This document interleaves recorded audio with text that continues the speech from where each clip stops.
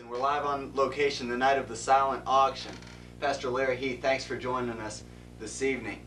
We've just been talking with a few of the pastors and getting their reactions on this historic event in First Assembly's history. Pastor Larry, could you give us your insights and your side of the story on this silent auction?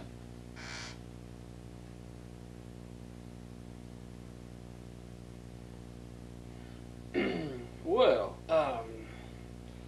the auction itself originated back in the 5th century BC.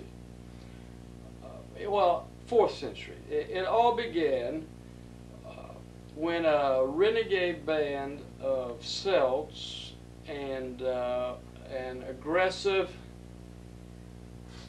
sect of Druids gathered together at a fateful day at a place called Brumlanza.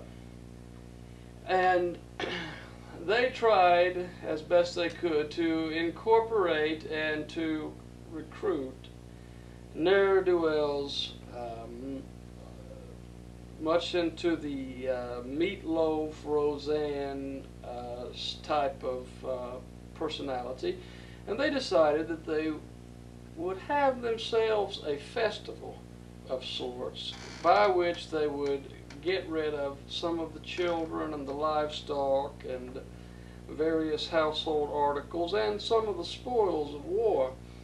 And they decided that the finest way to do that would be to... Pastor Larry, you're just a wealth of knowledge on this subject. You're an encyclopedia, Pastor Larry. See, I'm an encyclopedia. You ain't right, boy. Encyclopedia. Yeah, you won't do, boy. I'm not an encyclopedia. Thanks for joining us. Potter's House Student Ministries on location. We'll be back with a few more pastors right after this.